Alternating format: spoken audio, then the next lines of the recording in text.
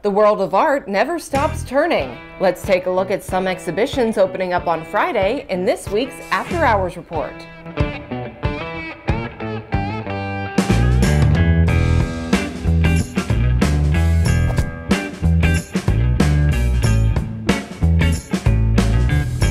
Hello and welcome to the After Hours Report. I'm Maggie Young, and today let's take a dive into the art world because tomorrow the McDonough Museum of Art on the campus of YSU will be opening up not one, but two new exhibitions to the public. I joined Museum Director Claudia Berlinski at the McDonough to get a sneak peek and learn all about the exhibitions.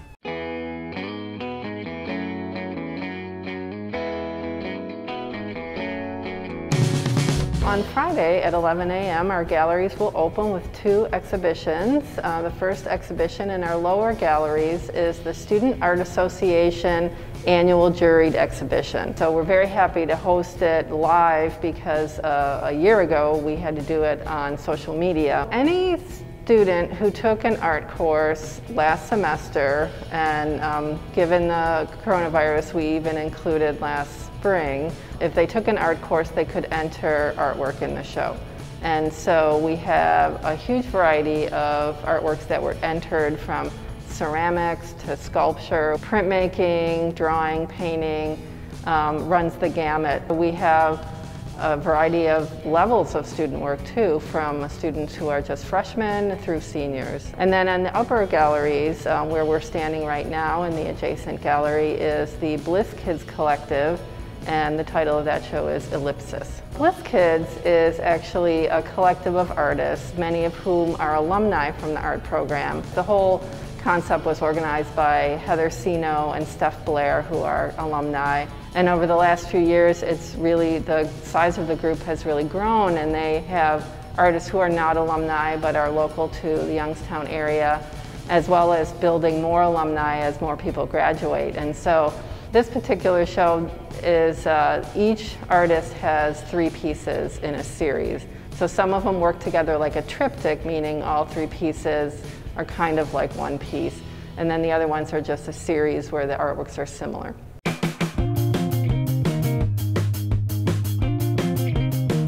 Both shows will be on display for 2 weeks starting tomorrow. You can view them Tuesday through Saturday from 11 a.m. to 4 p.m. If you feel like you're particularly vulnerable and you would like to come when no one else is here, you can call the museum offices at 330-941-1400, and we can talk about bringing you in on a Monday when we don't normally have the galleries open, but just the offices, or maybe having you come in earlier in the day before the galleries open on Tuesday through Saturday. So unfortunately we do not have any receptions like we normally would have had a reception on Friday night. But we are here and people have been coming. I know people are really eager to get out and see things, and we do have limits to how many people can be in each gallery. We have them capped at 7. That's not typically a problem. People seem to naturally space themselves out, you know, and just have a small group. We do have hand sanitizer and a temperature station. We do require a mask and, you know, of course, social distancing. So all of what you would expect. The McDonough is also offering a way for members of the community to get involved in an upcoming exhibit with the Scribe program. The Scribe program is a literary collaboration. One of the artists in the next exhibition, which opens February 26th, is a transgender artist, and we have invited members of the community and students to pick up a journal here, and if they have feelings that they would like to put in the journal in terms of prose, poetry, or artwork that is related to the subject matter, we encourage them to do that right away so that they can get as much information in that journal as possible, because we'd like to display those in the gallery with the artist's work as well. In addition to that, you can also enjoy some musical performances virtually on the McDonough and Cliff College YouTube pages.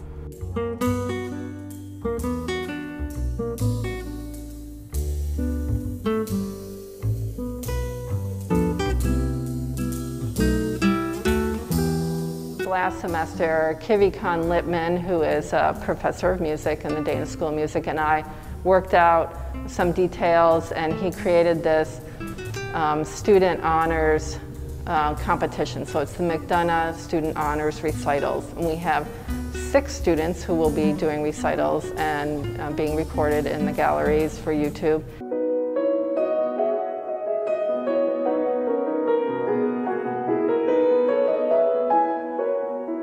He also invited some alumni last semester, which we've done again for this semester. So we have 3 alumni ensembles coming in.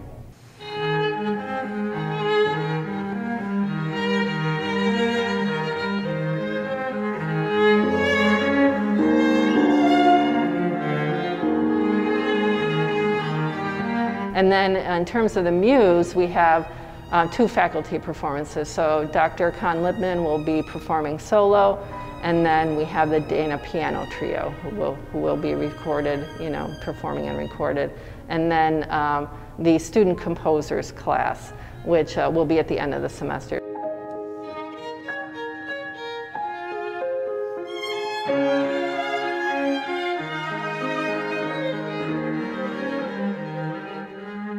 We're here, we're open, you can be socially distanced, it's stimulating. We have a huge amount of artwork in the 4 galleries, and again, a huge variety of artwork, so you'll find something that you'll like, and I would encourage you to come, and if you're worried at all, just give us a call, and you can find out all the information on our website, on Facebook, Instagram, and Twitter, any of those social media platforms.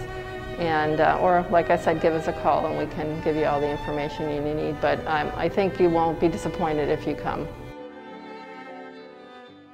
There is a lot of art to be seen, so get out there and check it out. Thank you all so much for joining me for this week's After Hours Report. Stay safe out there, and I will see you all next week.